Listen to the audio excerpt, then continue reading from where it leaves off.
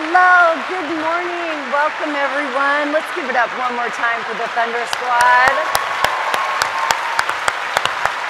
What an incredible way to start the day. And we're so excited to see all of your smiling faces. You made it after the Bold Bash. But rise and shine, because we have an incredible lineup for you today. I'm Kristen Carrico, and I lead the customer experience team here at Mindbody. And I'm Peter Hughes. I'm a leader in marketing at Mindbody. And I agree, Kristen, that was so much fun. And I'm excited to see the Thunder Squad again in a short while. So this session, we're trying something just a little different. Something we've never done before. Over the course of the next 90 minutes, you'll meet 5 people who've had very different, very profound, and ultimately life-changing experiences. They will each share an idea, a spark, a story that has defined and shaped the way they see the world. And through these presentations, we hope to inspire you and leave you feeling unstoppable. Our first speaker is an athlete of remarkable skill and strength. He recently competed at the World CrossFit Games, deadlifting over 500 pounds and taking 3rd place overall. Yes, give it up. His secret, being able to adapt. Please welcome the founder of the Adaptive Training Academy, Logan Aldridge. Good morning, everyone. Welcome. It's an honor to be here. Thank you so much for the warm introduction. I know a lot of you all might have been out late last night having a little bit of fun. I hate I wasn't there to join you, but I hope you are here ready to have some energy this morning and get fired up about what we have to talk about. So if you're with me, if you hear me, and you're ready to go, on the count of 3, I'd like 2 claps. 1, 2, 3. Oh, I love it. High level of engagement with the audience. Thanks, guys. All right, let's get into it.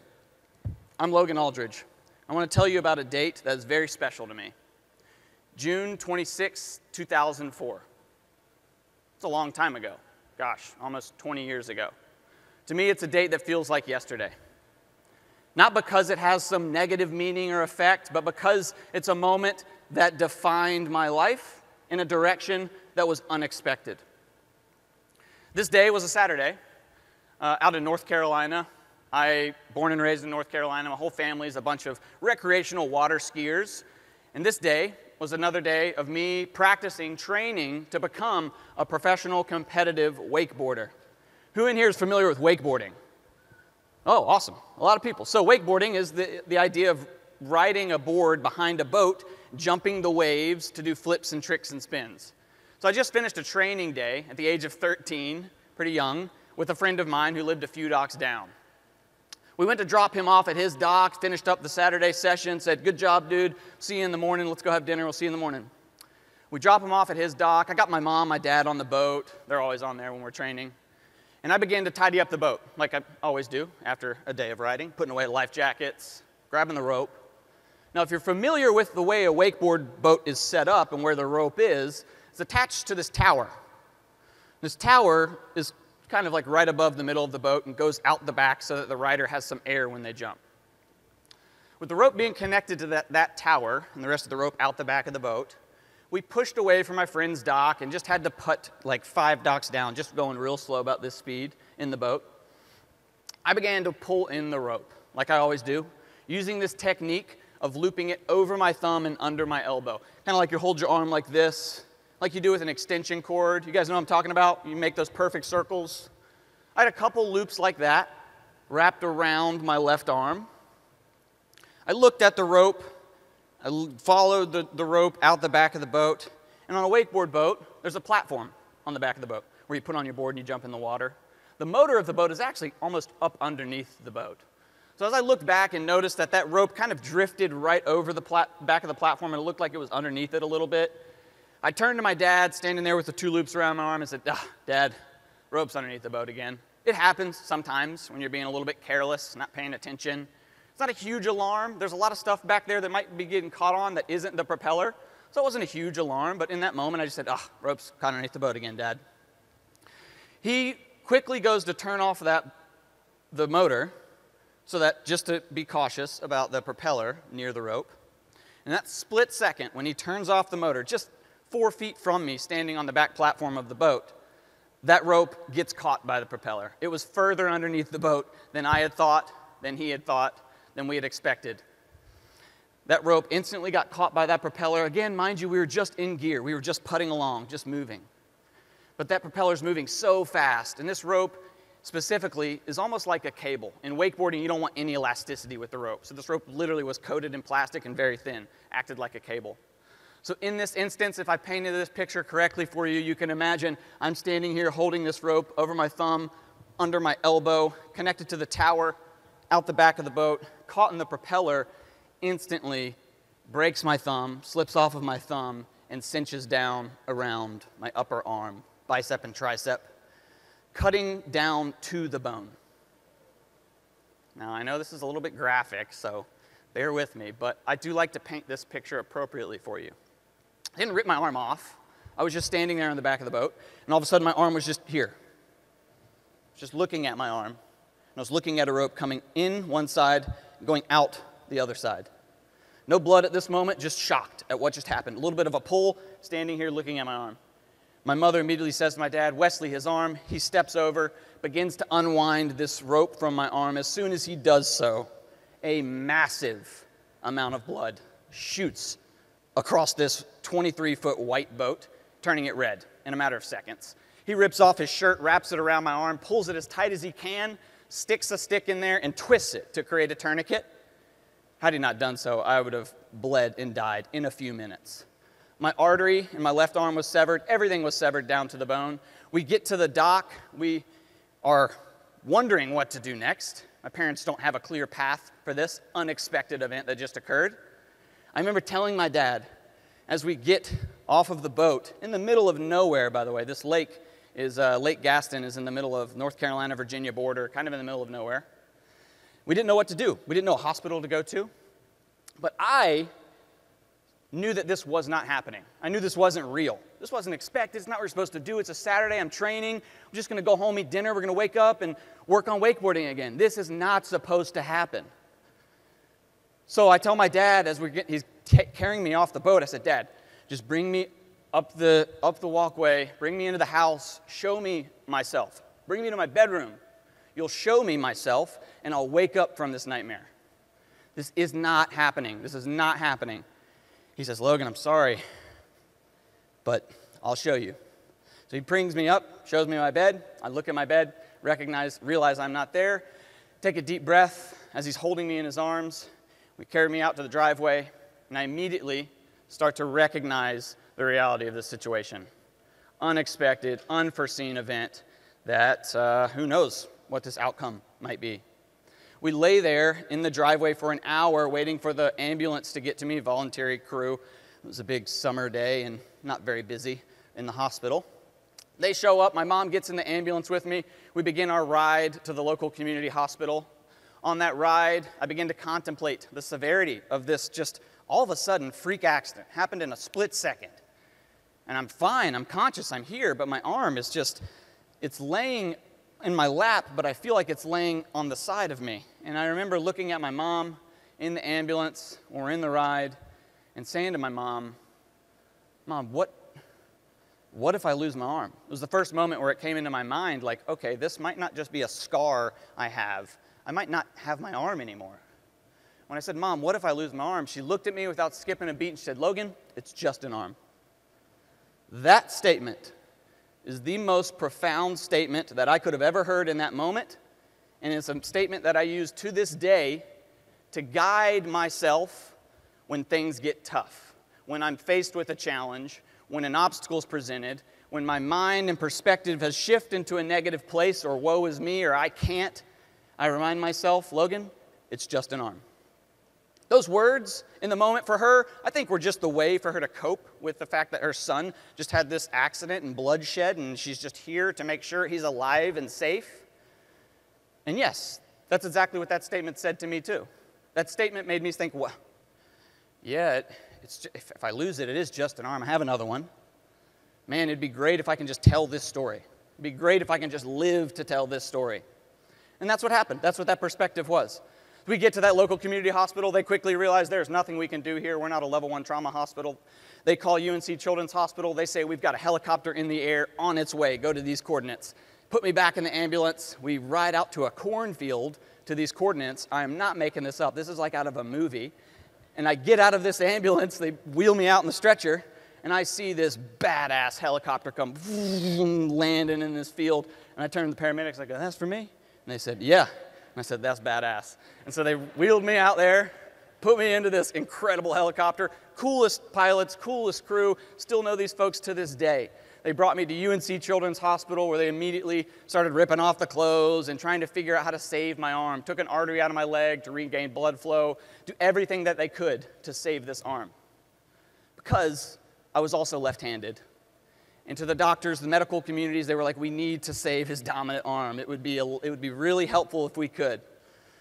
The reality of the matter was, today's medical technology compared to where it was nearly 20 years ago, limb salvage was not where it is today. They could not get the appropriate blood flow to get the muscles to re-engage to save the arm. We'd missed that window. When you have no blood flow, you have about 6 to 7 hours to regain blood flow to introduce back to the limb. We were on the tail end of that, and those muscles just did not accept the blood. So the result was, I had to amputate my left arm.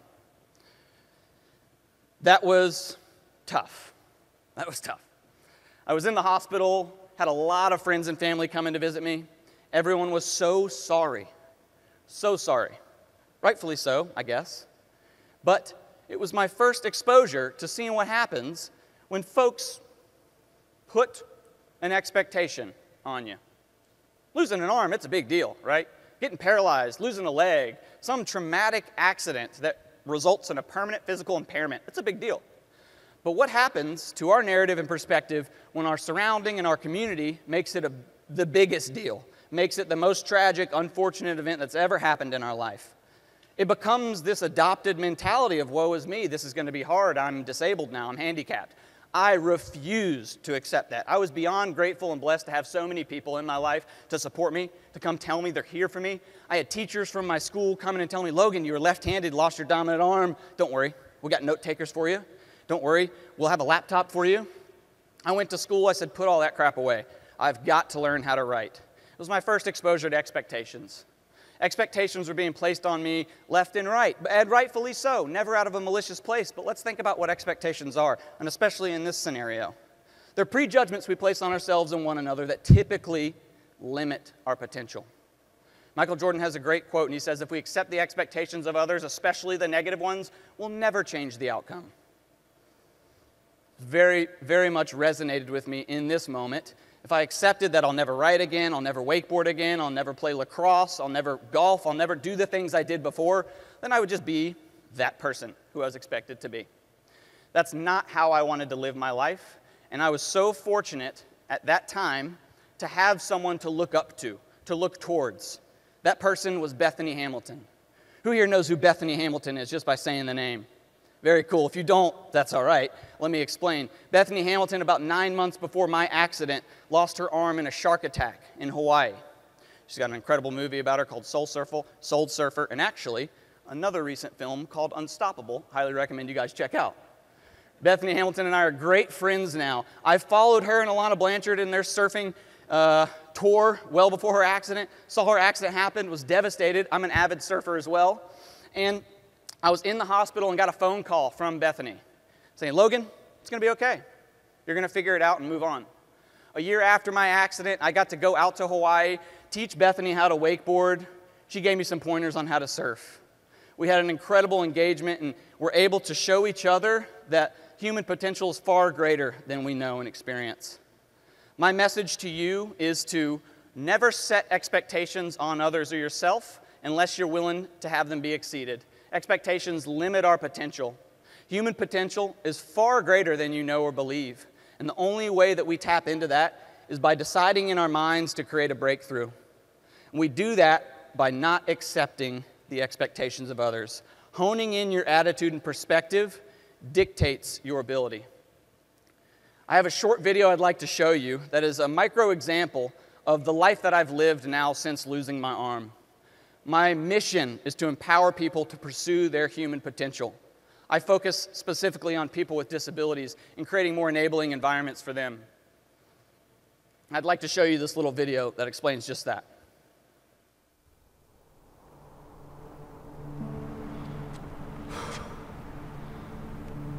Hey, Madeline. Being a kid is a wild ride. When I was your age, I didn't know anyone else like us. Someone who knew the challenges we face. I want you to know that you are not alone. When things get harder, remember how strong you are. You are far more capable than you believe. Don't quit now. When life gets difficult, challenge yourself to be stronger.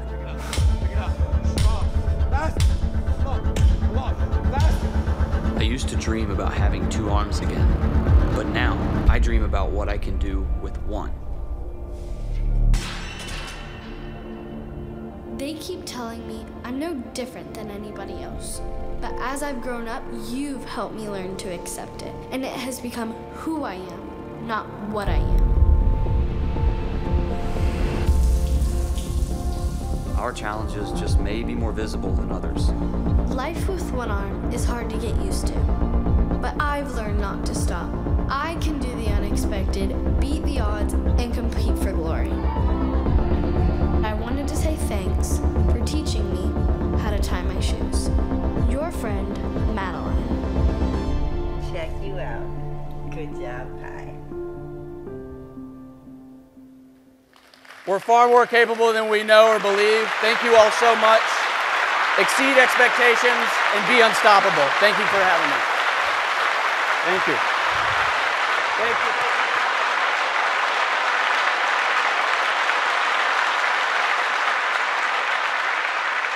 Thank you, Logan. You are such an inspiration. Next, we'd like to introduce marketing executive, lifelong athlete, wellness advocate, and adventurer. But then she was handed a terminal cancer diagnosis, and that changed everything. But now she's motivated to live with more intention and meaning and pay that forward to others. Her popular podcast, No Time to Waste, has featured the likes of Katie Couric, Sheryl Sandberg, Chelsea Handler, Lance Armstrong, and my personal favorite, Matthew McConaughey. Please welcome to the stage the host of No Time to Waste, Alison Hadden.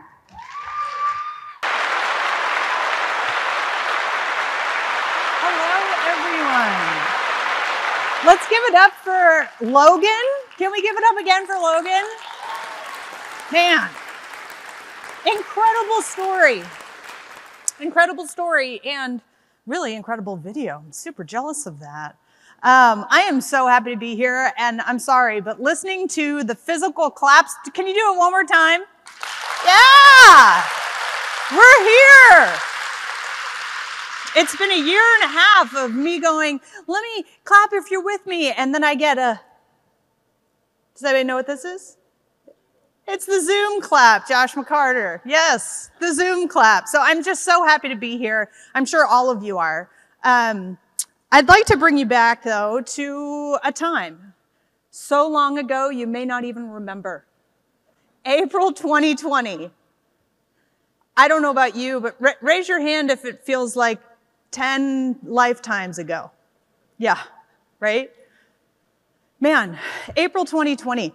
You know, I want you to think about, or hopefully you are already thinking about it, but what were you doing back in April 2020? Where were you living? Who were you living with? What was your job? Raise your hand if your business was in crisis in April 2020. Yep, be it if you were a practitioner or a business owner, right? Raise your hand if you had to pivot in some way, be it, you know, stream your classes, bring yoga and spin outside, or maybe just pivot your entire business model.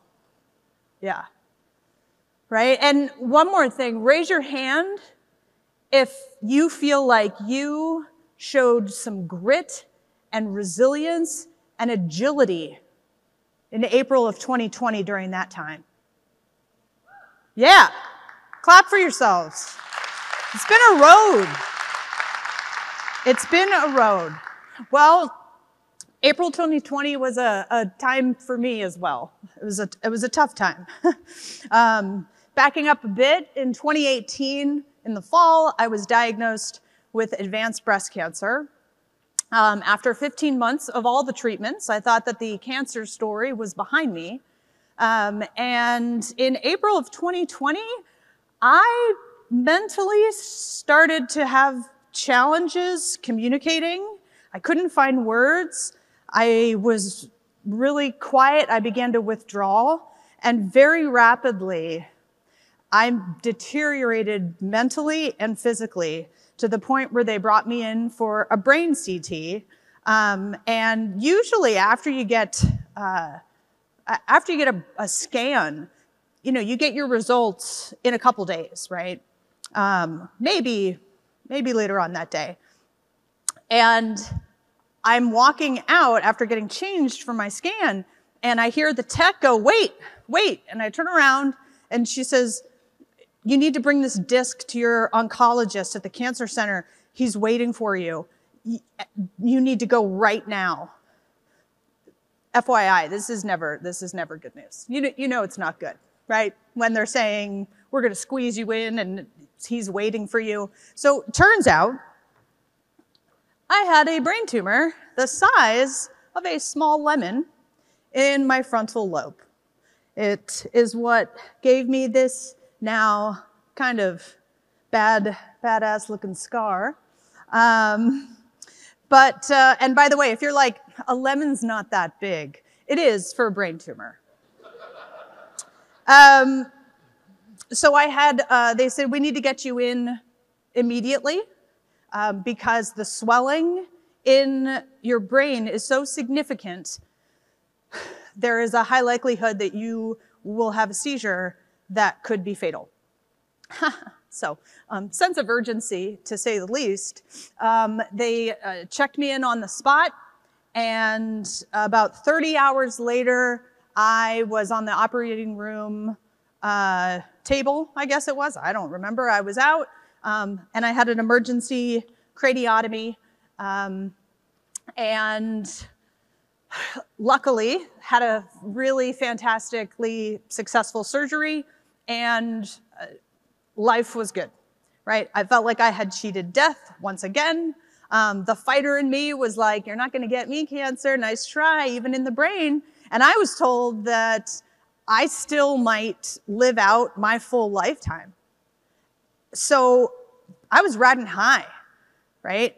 Well, as you can see from this snapshot of me ugly crying, that was not the case. And just a couple months later, if you'd like to read the blog post I hoped I never had to write, you can read it on my website at notimetowasteproject.com.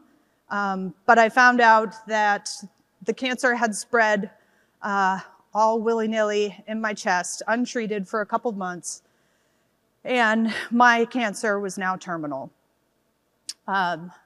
where years aren't guaranteed anymore. I live scan to scan, which happens about every 3 months. And when people say to me, oh my gosh, can I come visit in a couple months? And I'm like, I'm like literally just looking at like the next week because I'm waiting on a medication switch.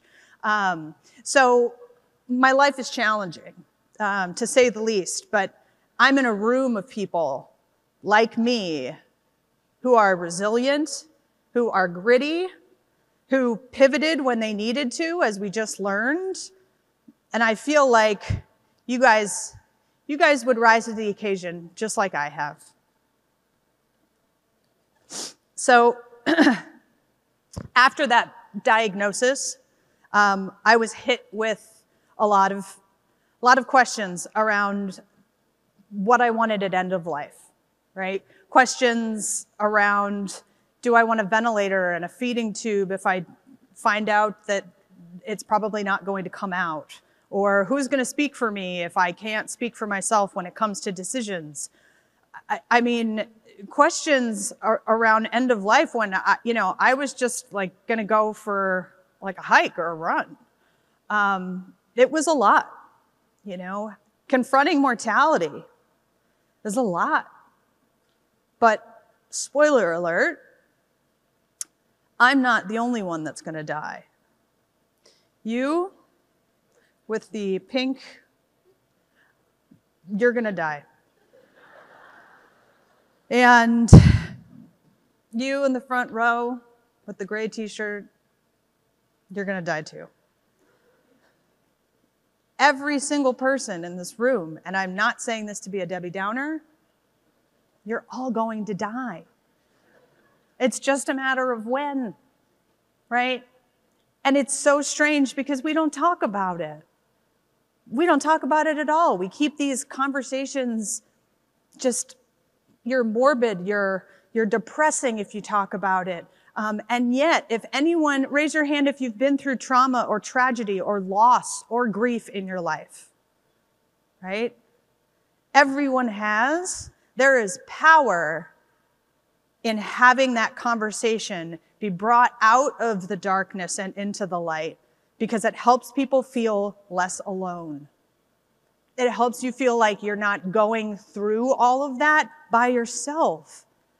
And every time you have a conversation about tragedy or loss or trauma or death and dying, the reality of the situation, you are finding connection.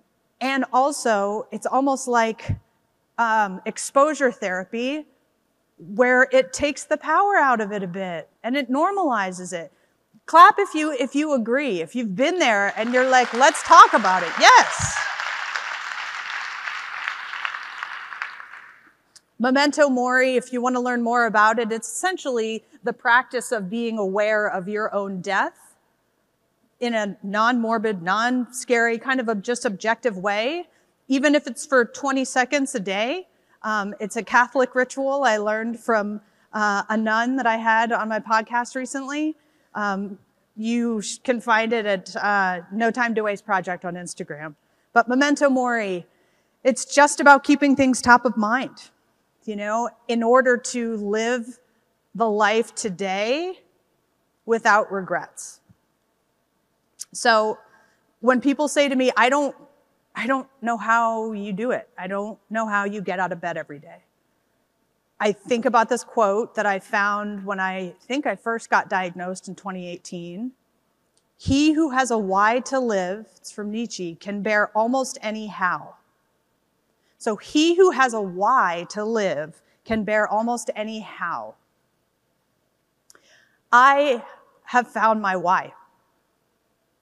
My why is in spreading the message of no time to waste through speaking engagements like these, but also through my podcast. No Time to Waste is all about doing that hard work of confronting your mortality, crafting a life without regrets, and maximizing moments focused on the three things that I think matter most, maximizing moments based on gratitude, human connection, and joy. Period, full stop. That's what I talk to my guests about. That's what I talk to audience members about. It's not about dying and death. It's about living and life. And that is the message that I try and spread to as many people as I can.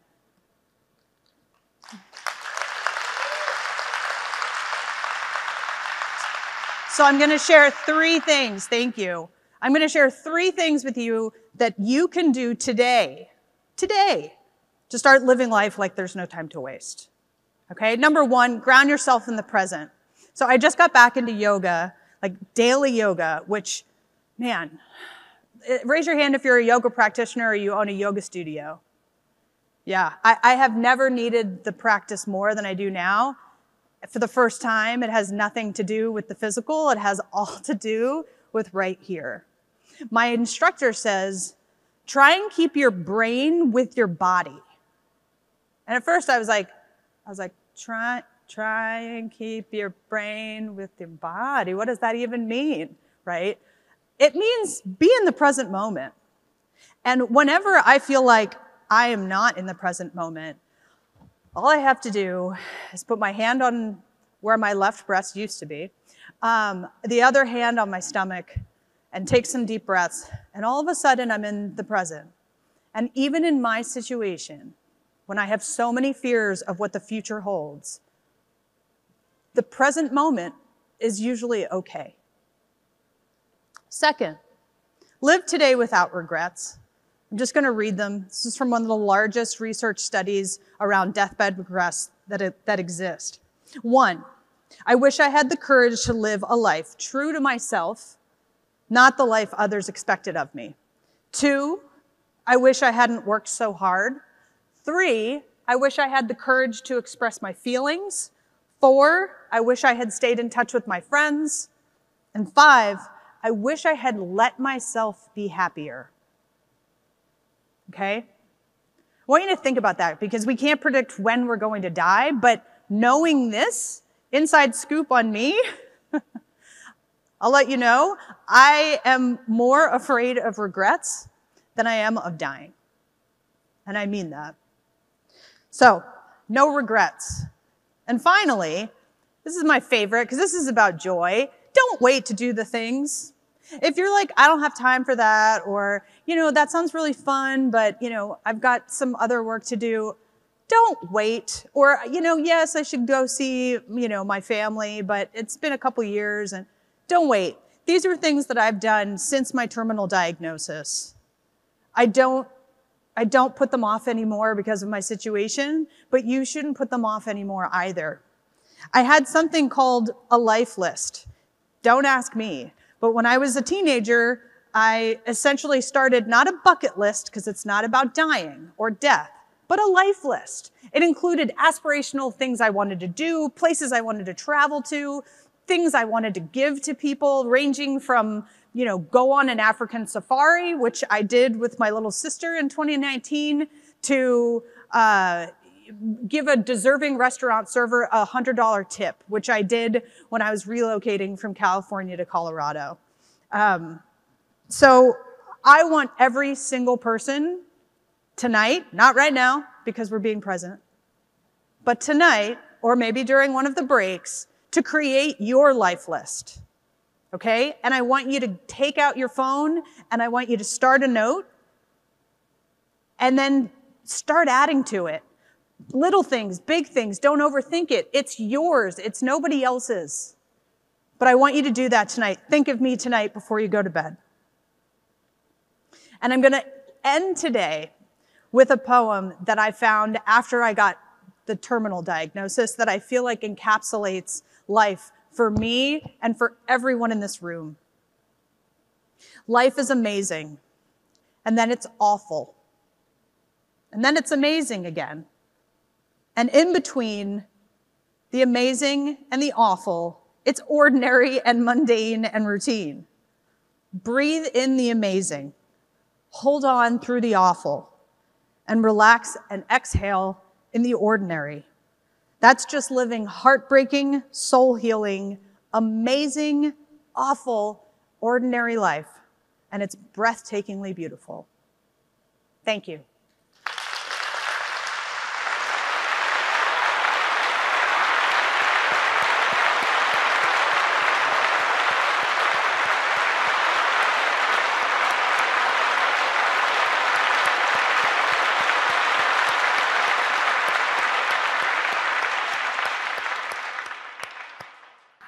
Thank you, Alison. Humbling, humbling stuff.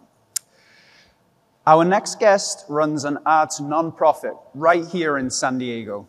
You've already had a little taste of her work this morning.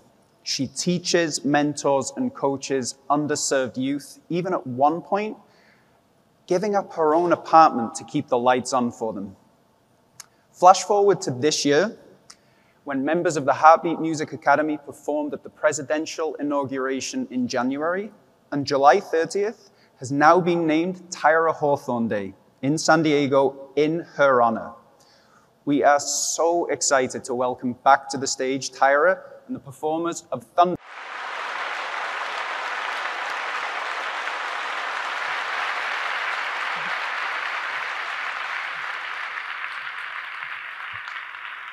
Thank you. It's so crazy because every time I hear, I'm always brought on, and whenever it's mentioned that I gave up my place and lived in my apartment, in my academy for a couple of years, it still is like, wow, I really did that. I must have been insane.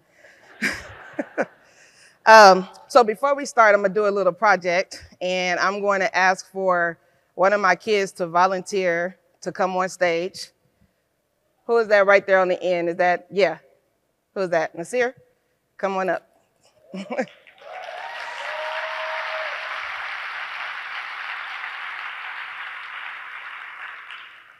Now, because you are such a good participant, I'm going to give you $20, this $20 bill. Do you want it? Okay. But if I rip it, would you still want it? Why? Because it's still $20. Good answer. That was the answer. That wasn't rehearsed. It wasn't rehearsed, but it goes right into my segment. So imagine being a young child. You're innocent. You have no choice on who your parents are. You just know your mom and your dad, they made you. But you grow up in a community where one of your parents have done such harm to so many people in the community that you are the closest target to blaming. Growing up in Detroit, Michigan, my biological father, unfortunately, was a pedophile. He molested young ladies, he molested kids, and he even molested my mom for 14 years. And I was the product of that molestation. Luckily, my mom was strong. She made a decision very early that she wasn't going to give us up, but that meant that she went from being a child to an adult to a mom, all in a matter of 14 years. But imagine growing up looking like him, carrying his last name, because mind you, he's 18 years older than my mom. So in that time frame, he has control. He's signing the birth certificate. He names me Tyra Hawthorne. His name was Ricky Hawthorne. So I'm growing up in this community. I'm being seen in grocery stores. I'm being seen on the same street that he was molesting little girls. And all they see is this face and this name. Now, mind you, he was good. It wasn't one of those things where he was raping, like grabbing kids and then throwing them in the alley. This was patience over time. He earned trust. He earned trust of parents. He earned trust of kids. So unfortunately, I became the target in that same city. At being 13, 14 years old, I think I was 11 the first time it ever happened to me, where I was walking in the grocery store and one of his victims saw me and decided to bash me right there in front of my mom and my little sister. Now, my sister, she's only a year younger than me, but she is a no-limit soldier, okay? Meaning that she will fight at the drop of a dime when it comes to her older sister. So the fact that this had happened by another grown woman, I'm about 5'4", she's 5'2", she's ready to fight this lady that's 5'6". So I completely lost everything. I'll never forget the day that something inside of me died, and that was that day. I didn't know what my purpose was in life anymore. All I knew was that I was hated, and I couldn't understand why I was so hated. At this time, I didn't even know the story. My mom finally told us the story at like 13, 14 years old. We're thinking my mom just birthed us out of love. And come to find out, she was a whole victim. And when something like that, an adult or anyone of that nature, kills something in a kid, it's not even just that spirit, but they lose purpose, they lose focus, they don't know what they're gonna do. Unfortunately, the connection between my mom and I wasn't as strong as well. Had nothing to do with her, it just had everything to do with just the life that I was born into. So our relationship wasn't the best. Unfortunately, growing up into teenage years, she's still dealing with what she's going through. Man, we're bumping heads. She's looking at me. I'm a reminder of her. So I remember all the time in high school. I went to an extremely amazing high school. And I remember in high school, I had met a friend, and she became my best friend throughout the entire 4 years. So the end of my freshman year going into my sophomore year, I'll never forget, I went into the band room with her. She was in a band, I wasn't. And I was crying, something that happened at home. And I remember the band director, her name was Sharon Allen, super scary looking lady. I never said anything to her anytime I seen her in the hallways. She came in the room, in the band room, and she said, hey, this is about the 6th or 7th time in 2 months that you've come in my band room and cried. What is wrong with you? So I gave her a little bit, but I didn't give her too much. And she said, what do you want to do when you leave college, when you leave high school? I said, well, I really don't know. I know I want to go to college, and I know I want to go to Grambling State University, but I don't know how to get there. I don't know what I'm going to do. She said, well, I could do 1 or 2 things for you. I could kick you out of my band room and tell you not to come back if you're going to keep crying, or I could teach you how to fight. And the way I'm going to teach you how to fight is I'm going to give you the choice of any one of those drums sitting there for you to learn how to play. And that is when I fell in love with music. That is the day that I found value. I was a little broken, a little torn, hurt, didn't know who I was. And this lady that knew nothing about me birthed something inside of me that I didn't even realize that 20 plus years later that I would give birth to. Just from her putting a drum in my hand, something I never had interest in. I thought I was going to be a basketball player. I was going to be the next Cheryl Swoops. I knew it. I was like, yes, I'm doing it. I'm doing it.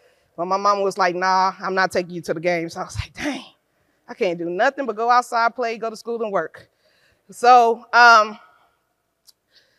20 plus years later, Heartbeat is born. And the reason why I named it Heartbeat was because I remembered that day that something died inside of me.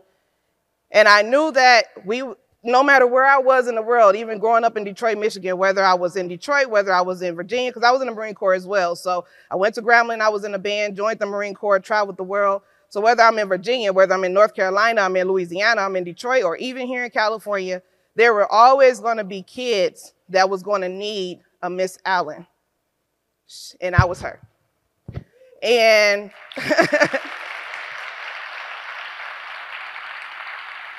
I tell Miss Allen all the time, I say, you have no idea the life that you gave me, no idea that you rebirthed me.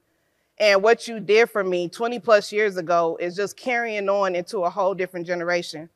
As I'm finishing my speech, I'm actually going to have my kids come back on stage. We're going to close it out with them. So when I decided to do Heartbeat, I named it Heartbeat because I felt like there were so many kids in the world today that had lost something. Somebody killed something inside of them. But I knew I just didn't want any kid. I knew the kids had to be specific to me. So a lot of times people always ask me, how do you recruit? How do you recruit? I say, I don't recruit. I don't recruit at all. I let them find me, because only the ones who find me that I can see a little piece of myself in are going to be the ones that I can help. I realize and recognize I have a lane. I'm not here to help every kid, but there are specific types of kids that I'm here to help. So my message to you today, as we could go ahead and close this out, is that if there is something inside of you that has once died, there's something inside of you that you're struggling with, that has taken a part of you away that you're trying to find, don't give up. Don't allow it to make you lose value. Allow it to make you birth something that's going to change another life, change the world, create something inside of somebody else that you can utilize that for motivation. I remember when I was a kid, I hated the last name Hawthorne. I told myself when I went off to college, I was going to change what that name meant. And now in San Diego, I have a whole day named after me, and that name has purpose. A name that once meant hurt now means change. So we're going to go ahead and close this out. I am going to allow my kids to take it away the only way we know how, the Heartbeat way. Let's go, Kenneth.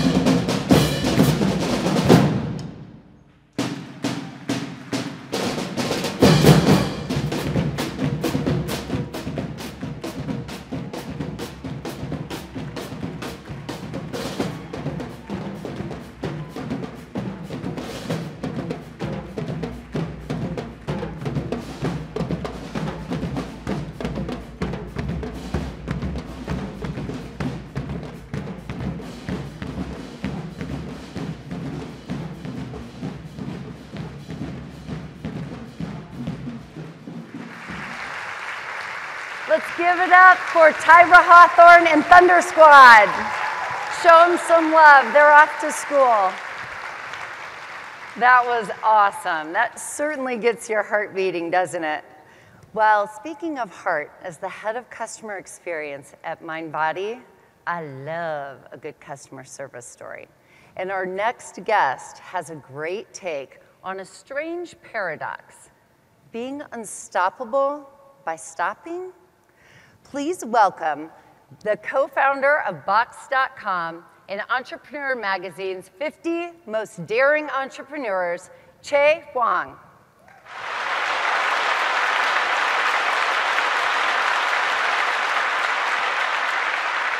It's great to be here, everyone. I was sitting in the green room just absolutely inspired. Usually I'm looking through my notes, looking through the sides, but I was just locked in. Everyone before me has made it a tough act to follow. All the stories that we've heard today, I know I'm definitely going to bring home with me as I head back to the East Coast.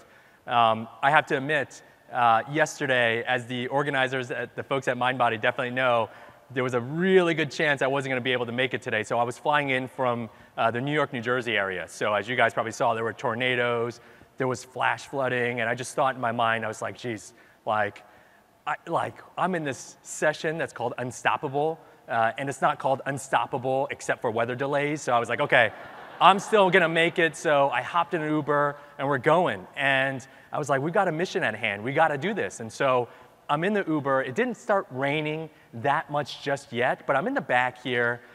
I see someone stopped ahead of us on the side of the highway. And I tell the Uber driver, my flight's probably gonna be delayed. So, hey brother, if you wanna stop or at least see if everything's okay, because he had his hood up, I don't mind. We're not flying anytime soon anyway. So the Uber driver looked me dead in the eye through the mirror, and I was like, oh, okay. He was like, we're not stopping.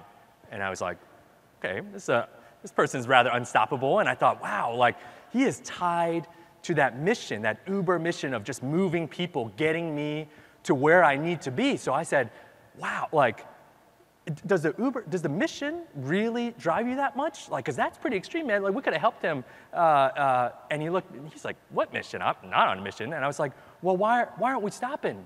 And he looked me dead in the eye and said, you know damn well he was offered an extended warranty. And I was like, wait, that's not just me? Wait, I thought they were just calling me every day, offering me this warranty. And so it was a real,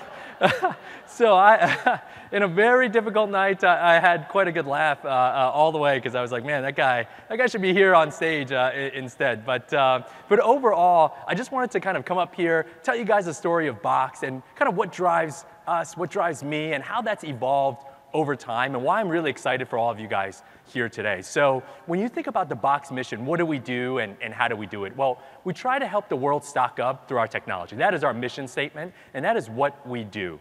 I like to say, in years past, I always kind of, was self-deprecating and said, I'm a glorified toilet paper salesperson. That's always kind of what we did. We sell a ton of bulk toilet paper. So you can imagine this was a scene last year when there was nothing on the shelves. We were sitting in the Indiana Jones factory of toilet paper. It was like that warehouse in the final scene of Indiana Jones. And I'm like, oh my gosh, what are we gonna do? We are about to get robbed. Because this has and it was the first time anyone has ever said street value of toilet paper. So this has a street value of XYZ. And I was like, oh my gosh. And friends I hadn't talked to in 20 years since high school hit me up on Facebook. Hey, it's been a long time, but you got that connect for that toilet paper? And I'm like, maybe. And so I drove around my neighborhood delivering toilet paper. And so if this was the kind of end scene of 2020, if you rewind back to where we first started, we started in a garage in central New Jersey. That's where I grew up. We started in a 2-car garage, and you might think, and some of you guys probably have started businesses in garages. If you haven't, it's like the dream come true. It's like, I want to start a business in my garage. I want to live that dream. All the great companies start in a garage, right? And so whenever I'm asked that, I'm like, no, man, you don't want to do that. I was 30 years old sitting in a garage. This was the garage. It was not pretty.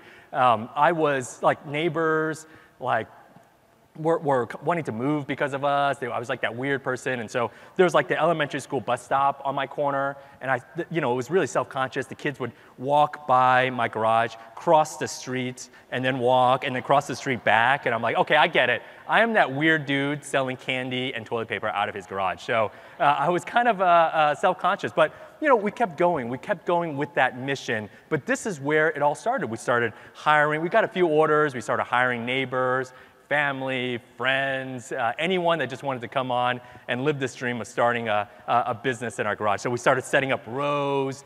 There was like some of the Mrs. Meyer stuff that went under our pack table, but it really wasn't going anywhere until we had that final spark. And as we look at this next kind of video, you just have to remember whatever people say on TV is absolutely true. It's proven science, it is fact. So just believe what they say.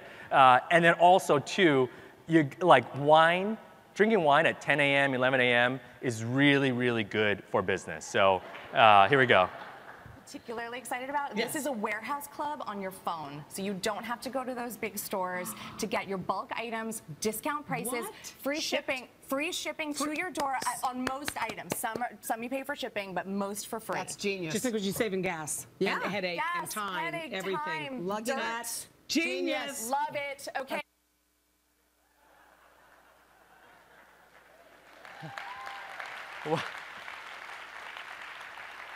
So we're sitting there in the garage watching this because they give us a heads up the day before. It's like, hey, do you mind us talking about you on, do you mind Kathy Lee and Hoda talking about you guys? And I was like, no. And so we didn't think they would actually do it. When they actually did it, it was like a comical scene. The order started coming in. We used to have this bell every time an order came in. And it was like, turn the bell off just because it's getting really, really stressful. So we started hiring everyone we can get our hands on. We undrilled the garage door. There was no garage door. We undrilled the door going into the garage door. Even less kids were starting to walk in front of my house at that time.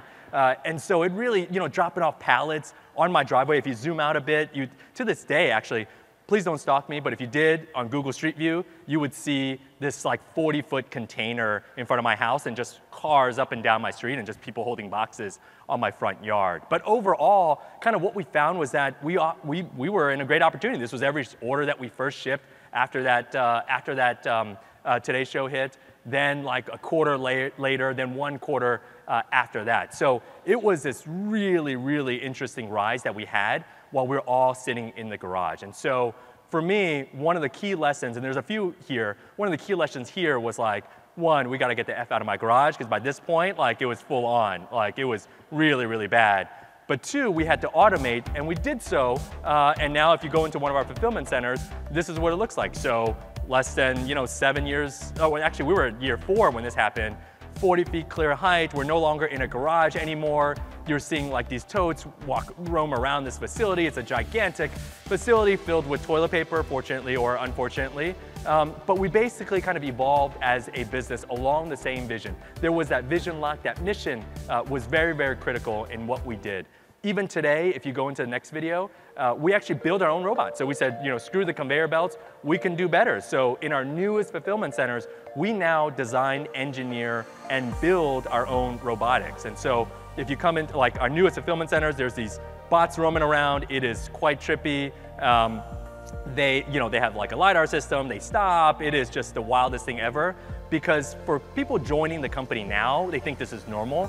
But for me, every time I walk into one of these facilities, I'm like, geez, it wasn't that far removed from my garage. And let me tell you about my garage and the story about the kids. But overall, when you have that vision lock, you can do a lot of things. You can trust each other. You don't need to micromanage the team anymore. Because again, whoever hires the best, the brightest, whoever says, I want to hire the best people from the best universities, from the best experience, sit them down and tell them exactly what the hell to do. It just defies logic. And so we trust our team quite a bit, even down to these handwritten notes. So today, just about every order still gets a handwritten note from the packer. It's not an auto pen, it's not pre-printed, someone is writing it. And so if you order diapers, sometimes you'll get, say hi to the baby for us. If you order the next size up, you might get, oh, growing up so fast. And so, people often ask, well, does it ever go off the rails? Because you're not checking every card, right? Well, I'm like, yeah, we don't check every card, but there's only been a few times where like it's been kind of uncouth what was written. And so, it's creativity. It's a fine line between kind of creativity and craziness. So there's a very fine line. And so we sell everything in bulk. So toilet paper, paper towels. We're trying to get more healthy snacks on there now. But overall, we sell everything in bulk. And that includes contraception. So we sell, I think, a 40-pack of Trojan condoms. And so someone, not a business, someone bought 4 40-packs of Trojan condoms for just self-use, 160 condoms. And so the packer sitting here, order nothing else. I know what I'm going to write.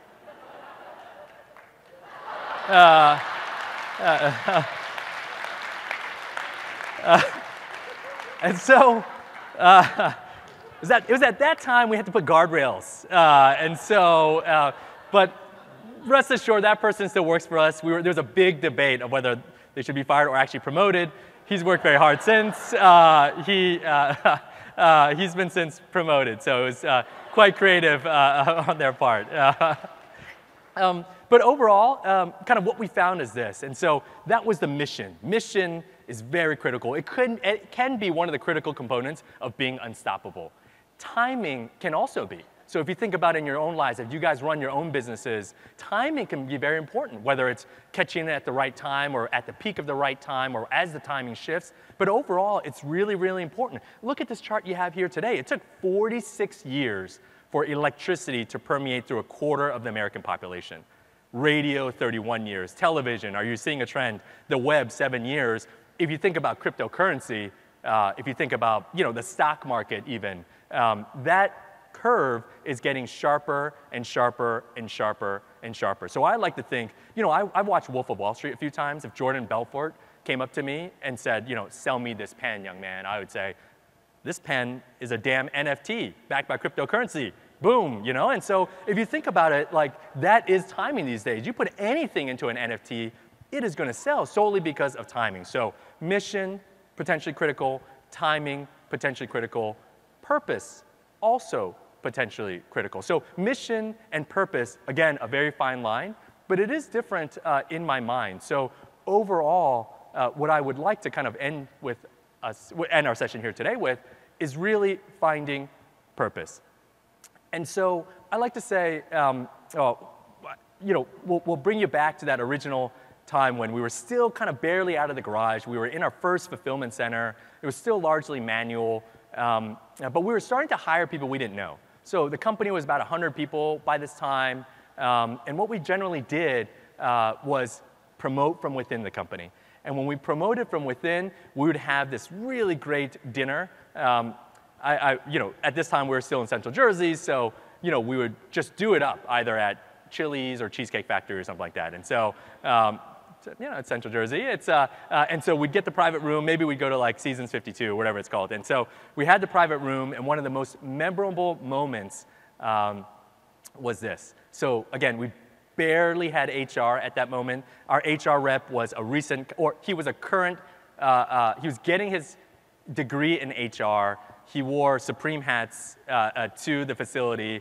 When you saw him, you were like, probably not an HR professional just yet in his career, but he got there in the end. But basically, we had this private room. We were in the back and sitting there.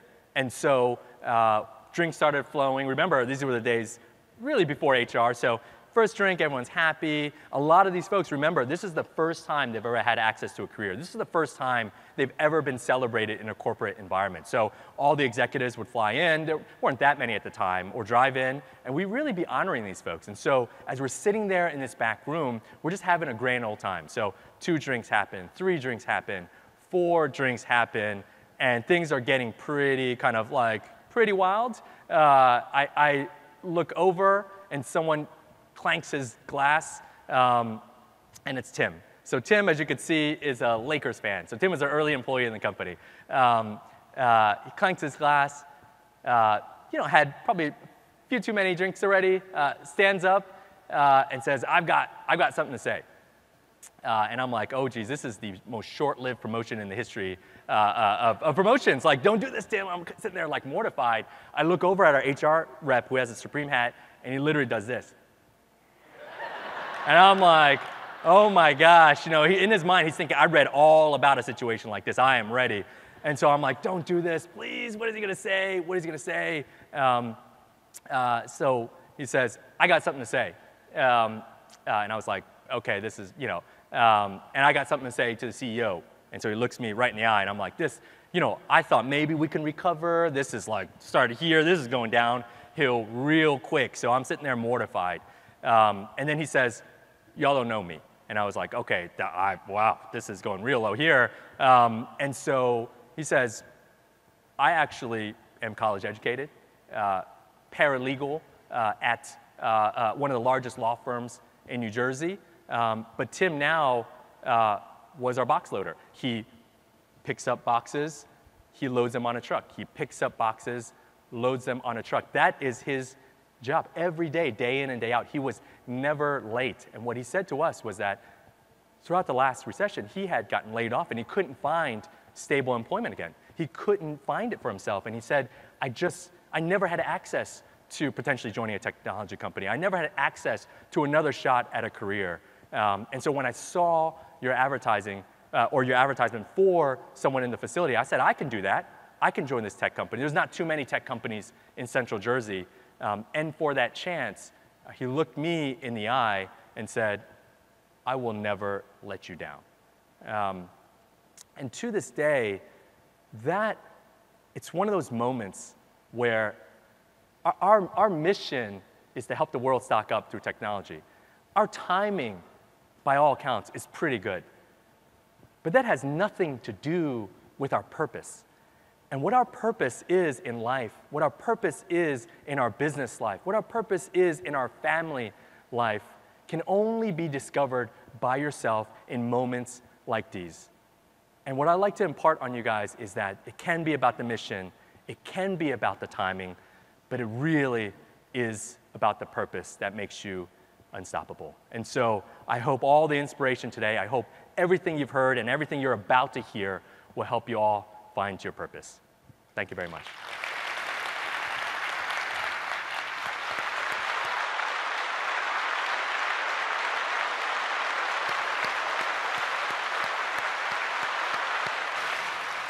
Inspirational stuff, and the street value of toilet paper, something I will never forget. So our last presenter is, and I'm very, very excited to bring her onto stage, but she has crafted a unique voice and sound using the most elemental of instruments, her own body. She uses music to spread a message of love, acceptance, and compassion while creating a space for people to be their true selves.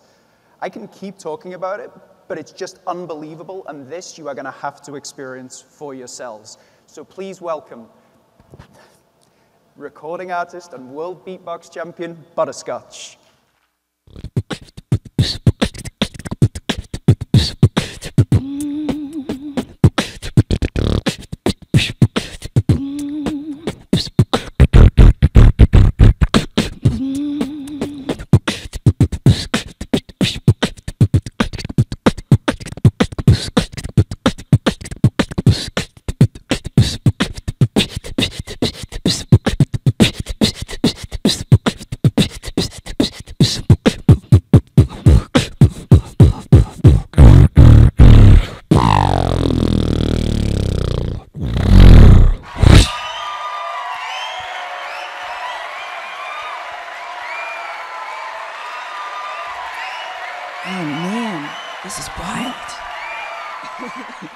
I haven't performed live in 2 years. This is like, wow. Like humans, yes, connection, eyeballs, wow. Not just like chats and everything. This is incredible. Yeah, this is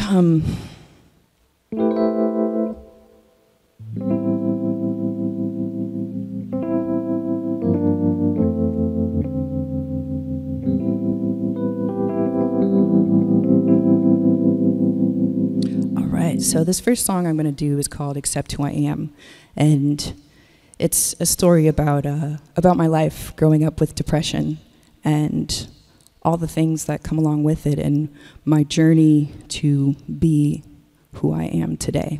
So everything you hear is being recorded live right now. So it's basically like I'm producing a live track. So here we go.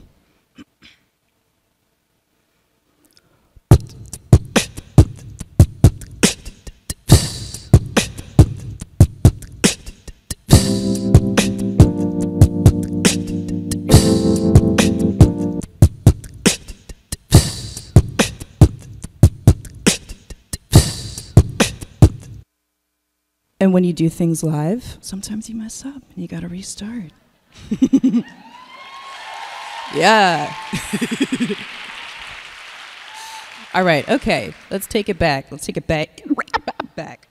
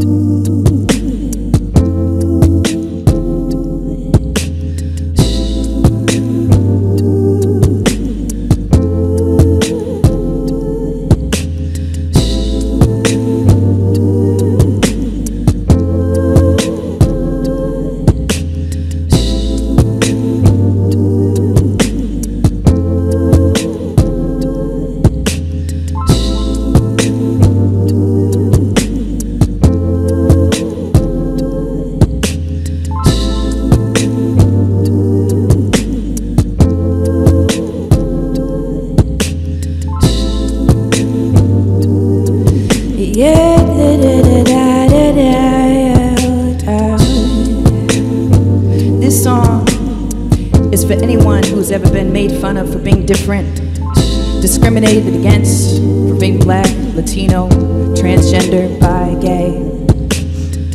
We are all unique people, and this is what makes this world a beautiful place. So this is my story. I didn't grow up white, didn't grow up black, didn't grow up in a healthy habitat. Didn't know what I was, didn't know what I wanted to be. All I knew was that I couldn't see. Stephen made wonder, was it better to be blind? Would that be easier to find? The inner light for me to shine, to see the sign was too high to see that rib in the sky. Too much light in the home, like the thoughts in the dome. Suicide dreams will wake me alone. Looking for a different world, take me home somewhere unknown and on my own. With all the stress, pain in my chest, getting hard to breathe. Can't see what I see. I'm trapped in a system that hates what is different. Anyone with a vision, they don't try to listen, listen, listen, listen.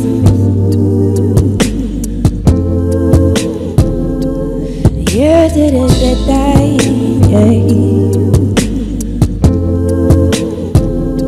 I'm trying to live, can't you see what you hate does to me? I'm trying to live, I'm trying to live, let me be free. I'm trying to live, can't you see what you hate does to me? I'm trying to live, I'm trying to live, let me be free.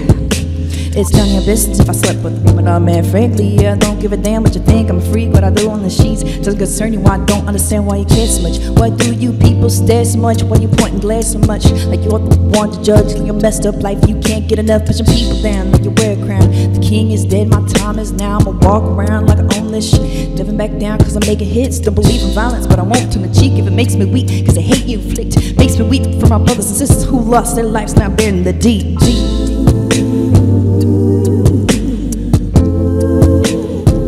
Yeah,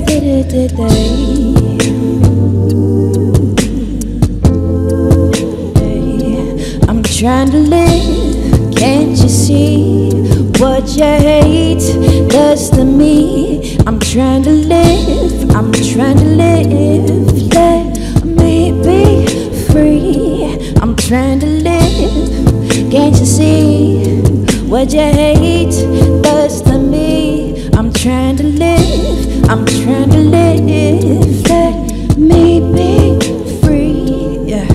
Whether you're white, black, yellow, red, green, or turquoise, Mohawk, Navajo, Cherokee, Iroquois, we all from the same tribe, written in the same sky, all gonna live, we all gonna die, we go back into earth, begin a new birth, karma decides y'all new worth, will you be a butterfly, will you be dirt, serving your time for those you hurt, step on me and I'll step on you for all the things you put me through, tired of hiding, tired of fighting, can't understand my life is frightening, never gonna see what you want, but to be a grain of salt and an NC, I don't take what you say seriously, so stop by hate and let me free, free, free.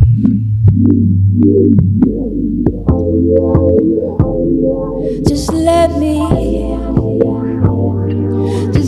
be free. With so much happening in the world, I just wanna be who I am. Yeah. We never know how much time we got. Yeah. 'Cause we got to be unstoppable. No time to waste now. No time to waste now. Yeah. Come on. Yeah. Yeah. Yeah.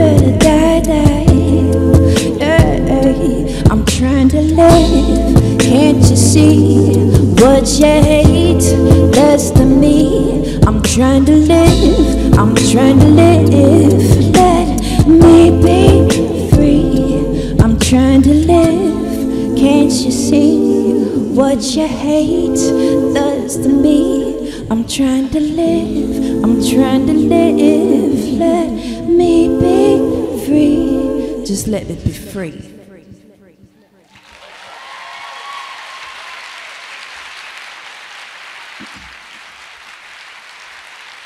Thank you. Thank you. Thank you. Thank you. All right. So for this next part, I want to create a song with everybody here. While I've been doing virtual events for different companies, different festivals and everything, I've taken words from the chat, like from a live chat, but since we have humans here, I just want to make up a song on the spot. Like, it's going to be completely original right now.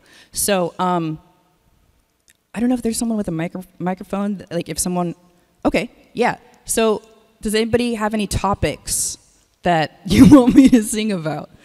Or any words? Hope? Okay. Anything else? Unity? Hope, unity, love? Okay. What? Carpets? Oh, purpose. I like carpets. Okay, hope, unity, love, carpets. All right. Let's see. Maybe piano sound?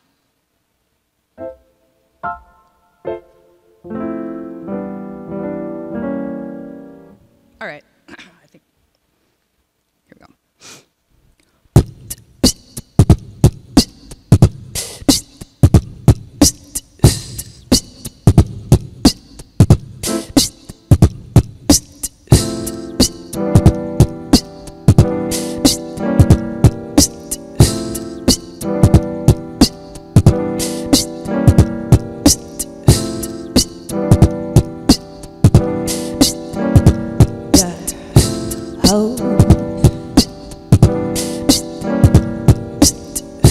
Hope, unity, and love.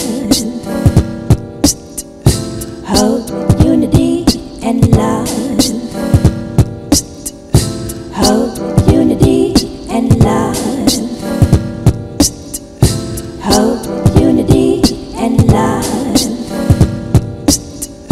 Hope, unity, and love. And carpets. Hope, unity, and love.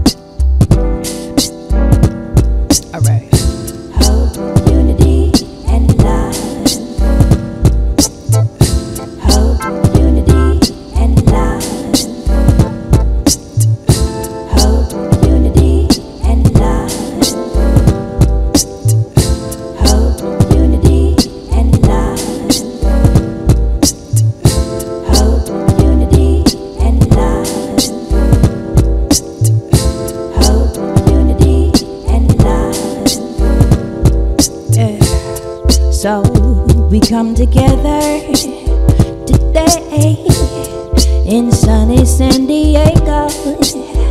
Yeah, we are unstoppable.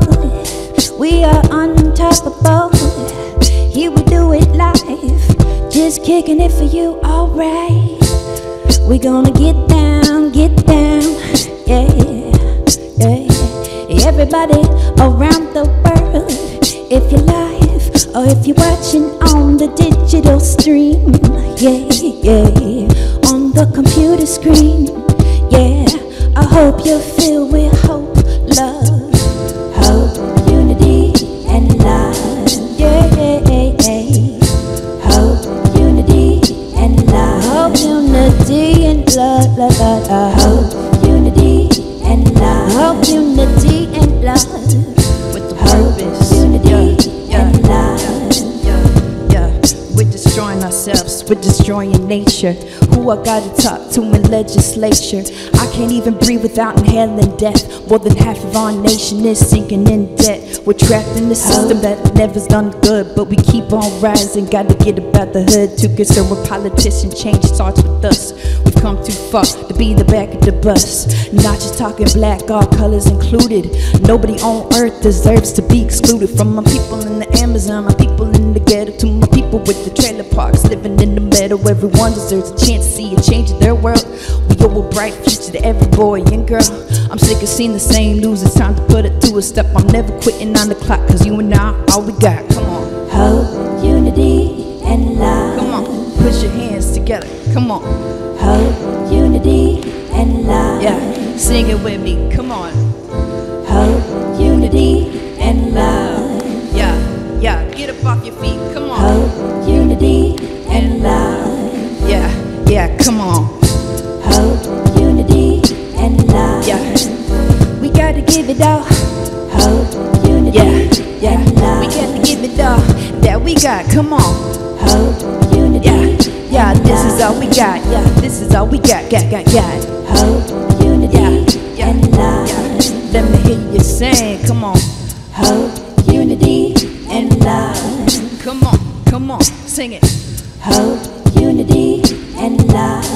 All right, come on, a little louder. Hope, unity, and love. Yeah, come on. Hope, unity, last time. Hope, unity, and love. Come on. Hope, unity, and love. Yeah. Hope, unity, and love. And carpets.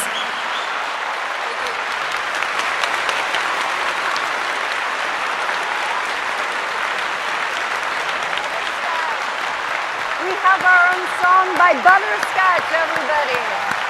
Hope, unique, love, and purpose. Wow, what a morning.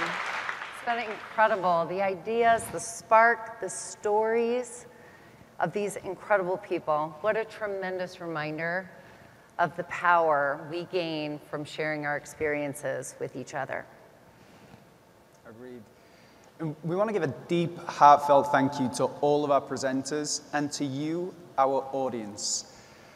And if all of our presenters, I think, have underscored just how unstoppable each and every one of us in this room is. And so thank you for being here. Thank you for sharing your time and passing along these stories of action, determination, and grit. One more round of applause, please, and thank you all.